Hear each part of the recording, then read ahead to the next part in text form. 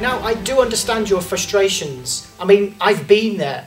Let me tell you my story. 15 years ago, I had dreams and hopes, very, very big hopes and very big dreams. I was in full-time employment, I was living on my own, and I began to start to study. I began to read a whole range of books that focused on raising my level of awareness, and everything changed. A hobby in music suddenly became a career. I was writing with people all over the world, as having songs released. A book that was taking a long time to finish suddenly began to take shape and is now sought after and is soon to be published. I began to make great friends all around the world. I began to even speak about self-development in other countries. I even started my own life coaching business. And now everything is different, and it can be the same for you. Michelangelo always used to say that when he used to think about carving a statue, he never thought about actually putting the statue there.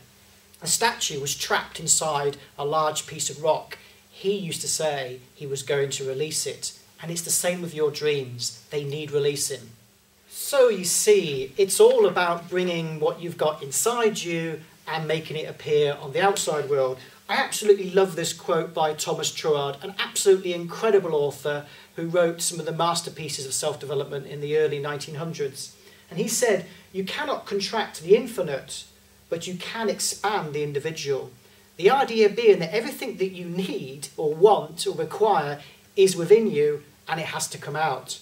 And we are infinite spiritual beings. But let's get back to your problems now, your dilemma, if you like, now. Because you see, we're living in quite challenging times. And our dilemma at the moment really is broken down into these points here. First of all, we're living in a world where technology is taking over. The idea of meeting a real person and actually connecting is becoming more and more difficult. A lot of us are living in fear. That idea of being trapped and not being able to escape from a situation, that monopolises a lot of people's lives.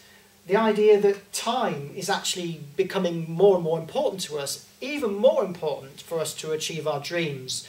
Time just seems to be eaten away by jobs, by family and by commitments.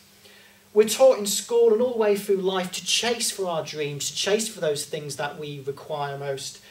But I'm going to introduce you to a radical different way of looking at a way of fulfilling those dreams. The banks and the financial situation, we're really requiring a way of thinking for ourselves to be a bit more bold, if you like. It goes on. There's extreme skepticism, and we're looking for integrity out there in the real world. Purpose. People are trying to find a way of finding a life's purpose that doesn't just feature around money.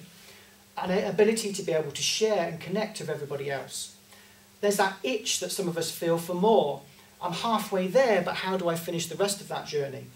And I want to do something different alongside the job. And finally, focus and that feeling of being disconnected somehow. All of these dilemmas are facing us in these challenging but exciting times. But you see, if we break down our needs, we can discover that our physical, our security, our self-esteem and our social needs can all be catered for by money.